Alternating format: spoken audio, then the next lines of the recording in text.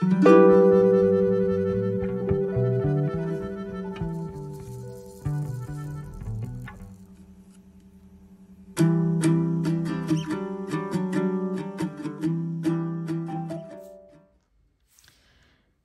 all my beautiful people. Welcome. This is Rollover Tuesday. So what do I do here? Well, I just literally take all the change that I have left over in my wallet and put it towards Rollover Tuesday. It's money that I had budgeted for, but I didn't end up spending it, which is great. It's always a good thing. And I put it towards a single unit called Rollover Tuesday. I haven't really figured out what I'm going to do with it this time round.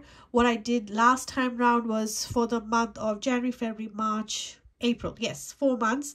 I collected all the change. It came up to $520 and I put that towards my bills buffer, which was great. It really made a huge difference.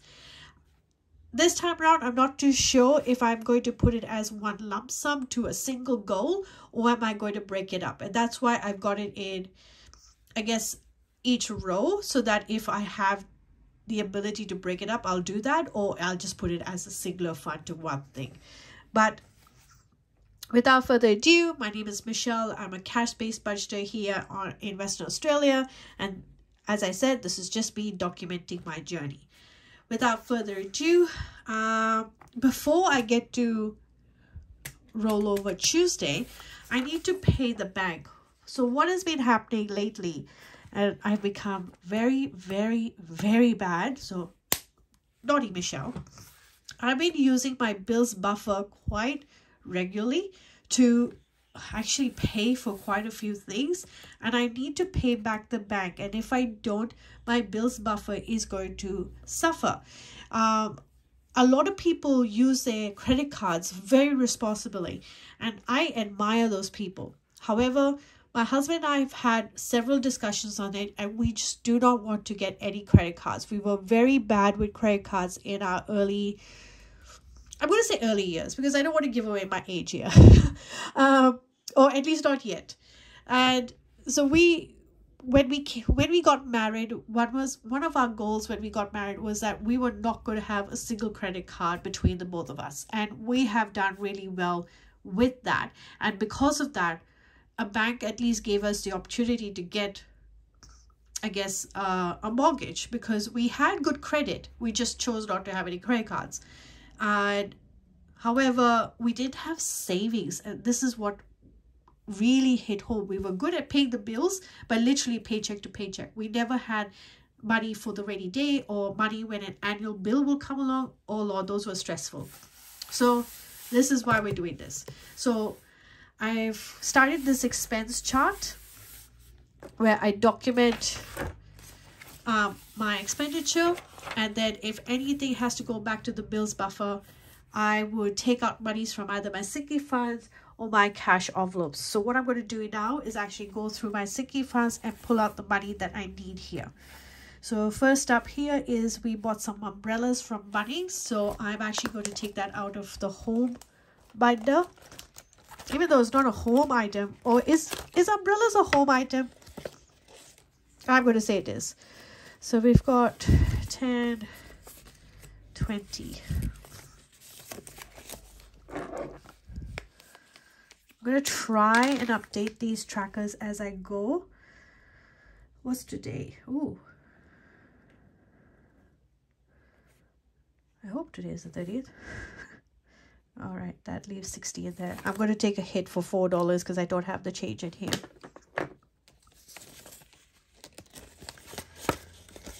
Actually, you better put that negative there. Otherwise, I'm going to think I should be plus. Okay. I already paid for my coffees. That's why the sticker is there. For those who may not know, I'm doing this tracker from Just Roll It in Glitter. And I am not those people. I am not going to give up coffee. Not happening. It gives me way too much joy. And the whole point of budgeting is so that I can enjoy the simple pleasures of life, isn't it? So, but however, I'm using this more as a giving tracker. So every time I have a coffee, I put $1. I mark it off and put $1. So when this whole tracker is full, this should be about $20 in here. I'm going to either get a gift card to give someone, or I'm going to buy coffees for other people. It's going to be part of, it's a giving tracker. So that's how I am using this one. So no, that coffee, when I put a sticker there for that day, that means I've already donated to this. All right, so I'm going to mark off that as being money put aside. All right, so I've paid that. I've paid that. Oh, everyone, story time. Must check your accounts regularly. I had this come up as an Apple Pay or an Apple payment of $24.99, and I had no idea what it was. I went through my subscriptions, I went through my account, I had no idea what that was. Then I went in the Apple settings where you actually see your purchases, discovered that either my husband or my son playing with the remote may have purchased this movie unknowingly. No idea. It's not even a movie we would even consider watching. So I've put in a dispute. So I'm still waiting to see if I can get that money back. I really don't know if I will. But always check your account. Try and put passwords wherever you can. This was on the Apple TV remote, so I have to figure out how to put a password on that. Never had to think about doing things like that before. But now with a son, I got to. But I've lost that money. It's come out of Bill's buffer. It's not money that I have any envelope for, so I've lost it at this stage. Let's hope that Bill's buffer, like that dispute, works out in my favor. All right, so pharmacy and health. Sorry, $22.98. I'll just put 25.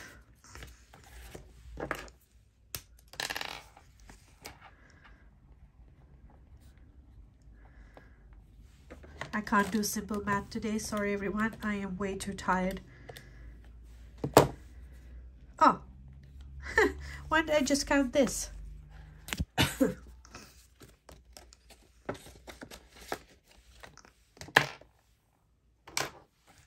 Did that pen just drop on the floor? I think it did. Or is it somewhere here? I can never start a video where I am not a hot mess, can I? That's all right. I use another color. So pharmacy is paid. Macca's, that was $7. That will come out of the takeaway.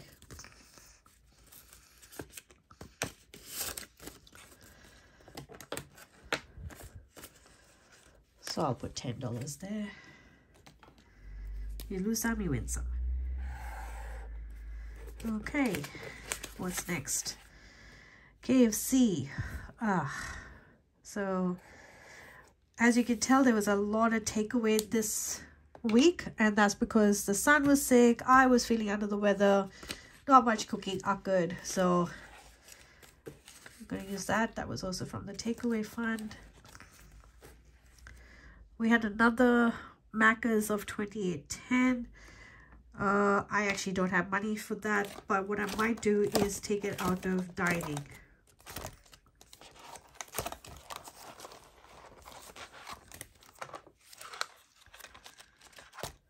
Dining and takeouts. What do I have here? I have 20. Sorry, you're 0 again.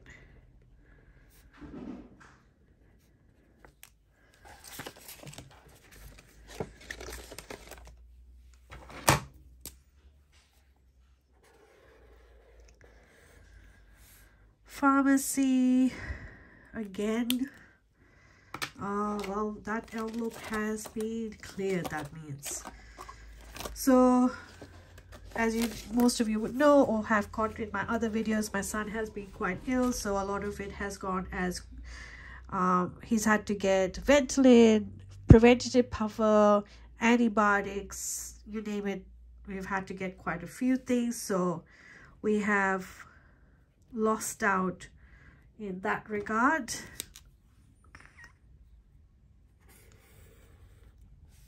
And obviously I don't have enough money in here to cover it, but it is what it is. At least I've got something towards it.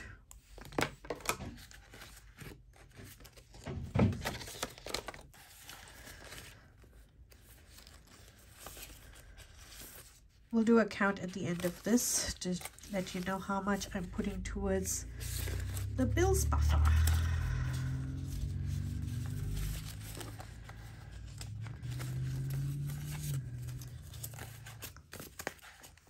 And mascara, I bought, it was on sale at the pharmacy. So I thought, and mine was coming to an end, so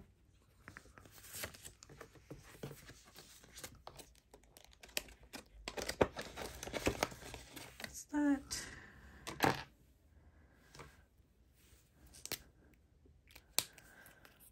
If anyone's interested in these little highlighters, I find them very handy, and they're just Kmart ones.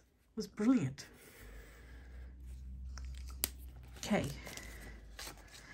All right, so coffees, we had 2 that day. So 2 of these will get filled. And because it was 2, so it's $2, I'll take it out of the coins that I see here, part of my rollover.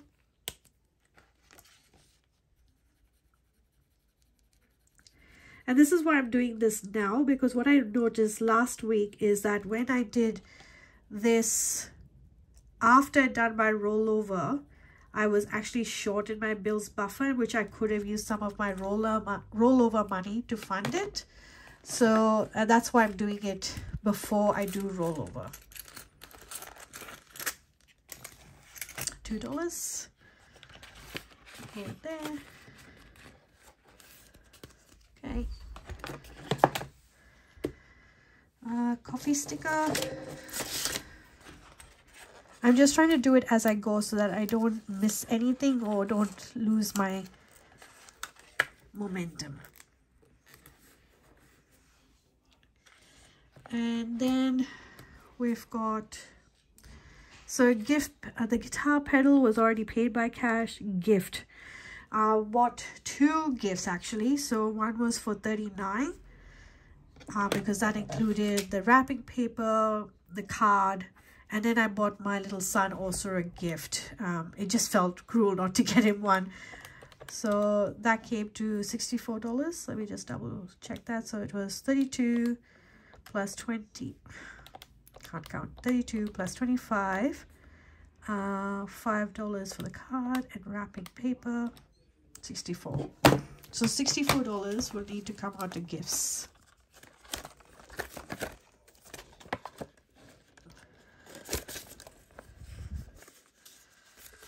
What I'll do is I'll just take the full 70.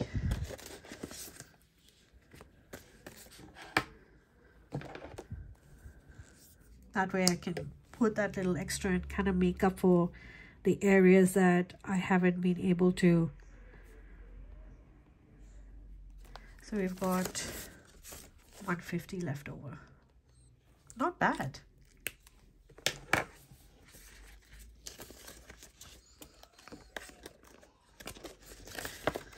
All right, so as you can see, hubby and I did quite a bit of damage this week. Okay, so gifts here has been taken care of. Sorry, I shook the camera there. And then Kmart Home. So we bought some home goods from Kmart, so that will come out of home items as well. I wonder if I should put tabs on the top here so it's quicker and easier to get through. All right, so it came to 51.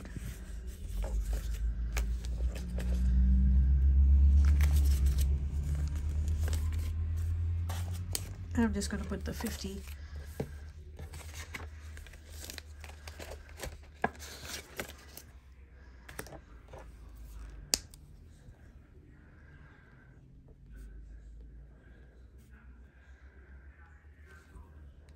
Oh, sinking funds have taken a hit.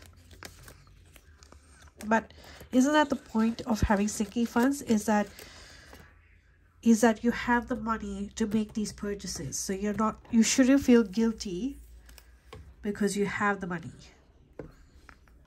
Okay. What else? All right, so we did some grocery shopping. However, some of it was paid and some of it not. What is not paid is $109 because that went straight onto the bills buffer. However, how much do I have here? I have 60. And what I will do, so not this binder. I'll take out my savings binder. And the $50 that I have here in bills buffer, that's why I have this here. It's kind of like my miscellaneous spending, so that should I fall short anywhere or if something comes up, I have this money that I can fall on. So I need to actively work next month to build this up to 200 again.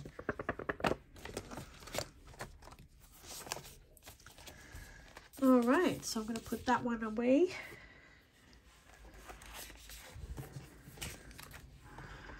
So that's also been taken care of.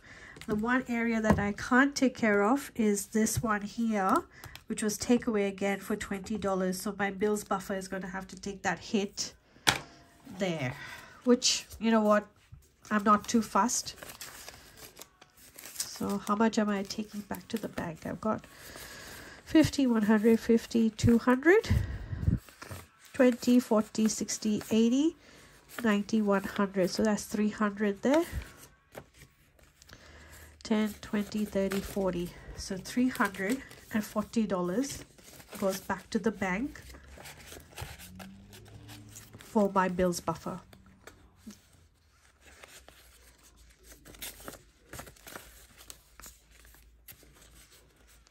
$200. Just recounting it, guys. Yeah, $340.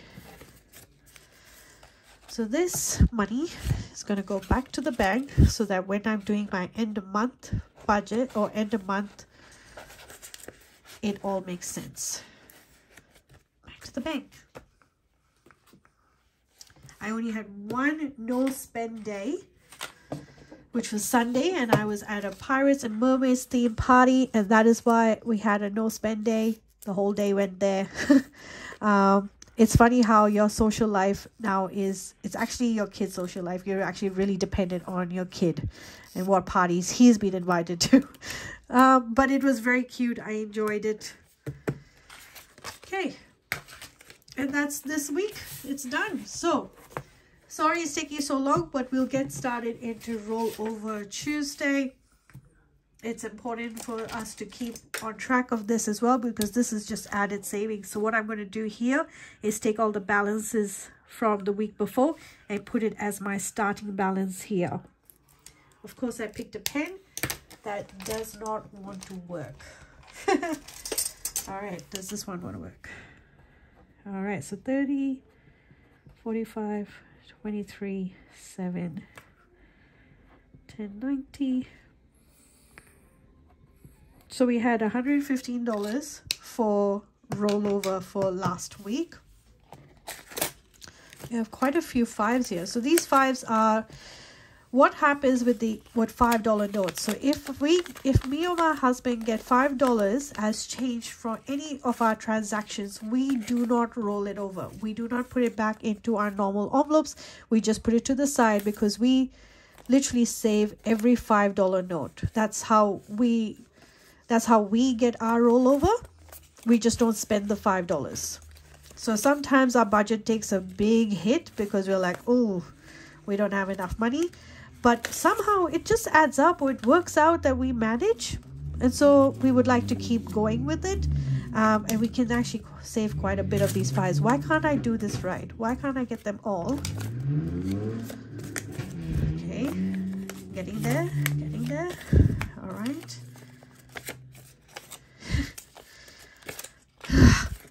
Yes, finally. All in the right way.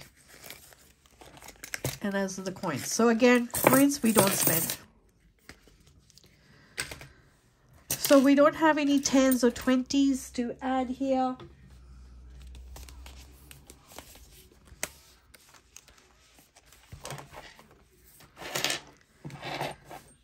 So that's going to be a 0 here. So that's just 30. For $5, what am I adding this time around? I've got 5, 10, 15, 20, 25. That's brilliant.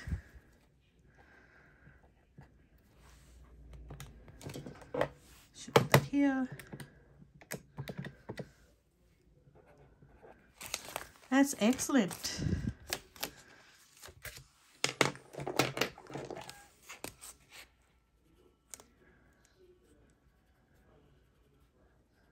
So 1, 2, 3, 4, 5. Perfect. I am not going to count all those 5s because the whole point of the tracker. So, and I would be kind of surprised as well, even though I have a tracker. Okay, for $2, what am I adding this time around? I've got, oh, that's a nice shiny one. Oh, it's a nice colored one. Indigenous Military Services. That's a beautiful one. Okay, I'm not counting that. I'm putting that to the side.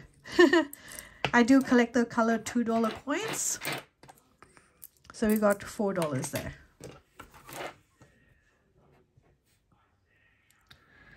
So that is $27 there. Put that to the side. You got 2 $1 coins. So that is 8 and 9. All right. Let's see if we can round this up. For weeks, I've not been able to do that. All right. So we got $1, $1.60, $1.65. Oh, that is just annoying. But it is what it is. Every cent in this case counts. $12.55. Only 5 more cents needed. Someone was very kind to me to say, oh, I wish you could send me a virtual 10 cents, you know. Oh, if only that existed. All right, so let's see what I am ending Rollover Tuesday with.